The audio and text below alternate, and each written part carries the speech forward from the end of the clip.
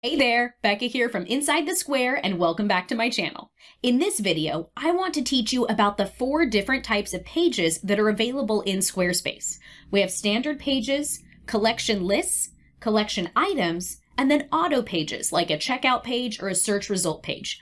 We're going to take a look at the differences between each one of these so you can figure out which one is perfect for your website needs. Now, if you're brand new to Squarespace, I have a lot more to teach you about this. Head on over to insidethesquare.co/training. But if you're ready for this overview, let's hop on into Squarespace and take a look at these different page types. Inside Squarespace, we have standard pages. These are made up of individual page sections. They have their own page settings, including SEO information and a social share image, and the page section inside these standard pages can be made with the Fluid Engine editor or the Classic editor. Fluid Engine allows us to make some changes that we don't find in Classic, like creating layers or adjusting the mobile version of our site. So it's a pretty awesome feature of a standard page. We'll also find collection lists in Squarespace. This displays a list of collection item details. Now you can have a page section placed above or below the list, Fluid or Classic, but each collection has its own design options, and we'll take a look at those later on in this video here. The collection items inside those lists, they have individual pages and a nested URL structure.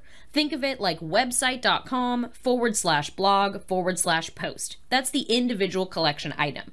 Now, each collection item type has its own design. Sound like a lot, but don't worry, we're going to look at some specific examples, so stick with me here.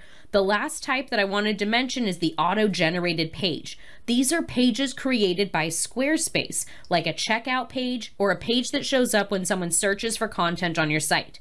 You have some limited customization capabilities, including the URL.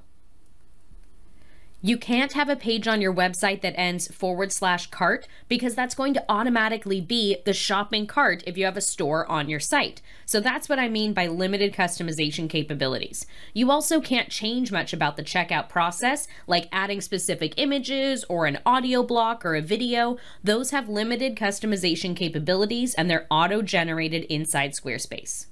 So here we are in a standard page, and if we hop into our Pages menu, when you click this plus sign, you'll get the option to create a blank page or a page layout. These are both standard pages. Regardless of what you start with, you can customize anything about it. So even if you start with one of these designer layouts, you can still customize anything you need to inside this page. You'll see these pages have different sections with different content blocks, a lot of different options.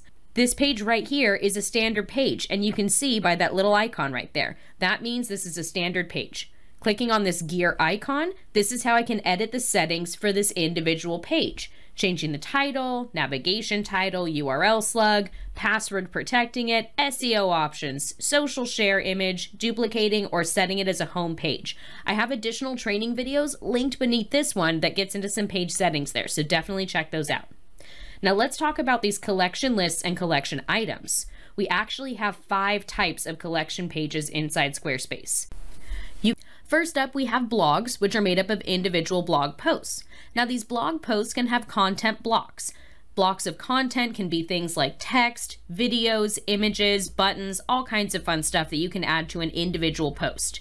You can't have separate sections inside a blog, and blog posts are still using what we call the Classic editor, not Fluid Engine, so you can't edit the mobile version of your site separately from the desktop version for an individual blog post.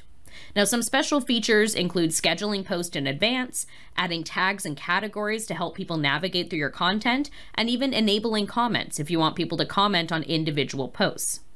You can also have multiple blogs on your site. You are not limited to just one. Next up, we have online stores, which are made up of individual product pages. Now, all of the products in one store are going to have the same layout. You have a couple of different layout options, and I have a training video about that linked below, but every single product inside a store will have the same layout. However, you can have multiple online stores on your Squarespace website. Again, you're not limited to just one. Some special features of the online store in Squarespace include scheduling a product in advance if you want to delay the release of a specific product for a special date. You can also have categories and tags so people can navigate through your content easily, and you can feature related products. So some exciting stuff available there for stores. Next up, we have events. Event lists are made up of individual events, and those pages can have content blocks very similar to a blog post, not individual page sections, but blocks of content. Now, some special features of the events can include scheduling in advance. If you want people to only be aware of an event on a specific date, you can have the event made public on that day. You can also add tags and categories for easy navigation, and just like a blog post, you can let people comment on your events as well. Video collections are fairly new in Squarespace, and they're pretty exciting. They're made up of individual video pages. There are limited customization capabilities here. There are no content block features. You can only have a video, title, description, and then metadata, like the date the video was published or tags or a category related to that video. Now, some of the special features here, again, include scheduling in advance. If you want to release a video on a certain date, you can set it up in your site ahead of time and release it only on a scheduled date. You can add categories for easy navigation and narrowing down your content. And you can also have the video hosted directly within your Squarespace site, so you don't have to worry about getting an additional server. It's all going to be there on your Squarespace site. So that's a pretty cool feature. And last but not least, we have portfolios, and that is my favorite type of collection page in Squarespace. Portfolios are made up of project pages that have page sections. These page sections can be classic or fluid. You can have a gallery section or a list section. They're just as customizable as a standard page, but they include that nested URL structure where it will say yourwebsite.com/portfolio/project. And they also have pagination, which lets you click through to the previous or next project inside that portfolio. And if you're using a fluid page section, you have that mobile design flexibility. So definitely one of my favorite collection pages. Now, again, we've got the auto-generated page like a search results page or your checkout page. There's not a lot of customization capabilities, and you can't add those to your main navigation or your not linked section. Technically, you can add the cart to your main navigation if you enable the cart in the header of your Squarespace website. I have a tutorial about that linked below. But how do you add these standard pages or collection lists or items to your Squarespace website? You use these plus signs. To add one to your main navigation, use the plus sign next to main navigation. And for not linked, click this plus sign right here. That lets you edit a page and work on it before you add it to your main navigation, which I think can be really helpful when you're just starting out with your site.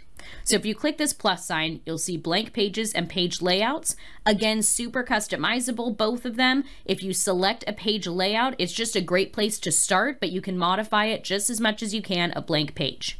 Then after that, you'll see the list of collections: blog, store, portfolio, events, and videos. Click on any of those to add it to your site. And don't forget, you can have multiples. If you want to have 8 blogs, 2 portfolios, and 5 stores, totally up to you. You can have as many collection pages as you would like in your Squarespace website. And this is how you add them. Again, we're going to click on that plus sign in our pages menu and select either a blank page or page layout. That'll be your standard page, or start with a collection.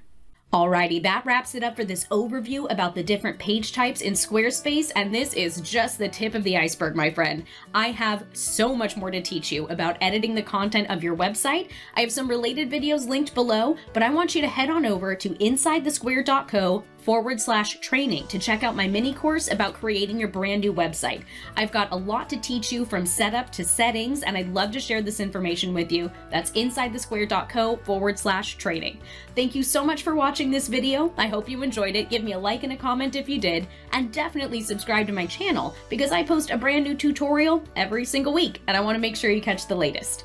Thanks again for watching, and most importantly, have fun with your Squarespace website. Bye for now. To learn more about all the cool things you can do with Squarespace, head on over to insidethesquare.co/training. There you'll find more resources just like this one. That's insidethesquare.co/training.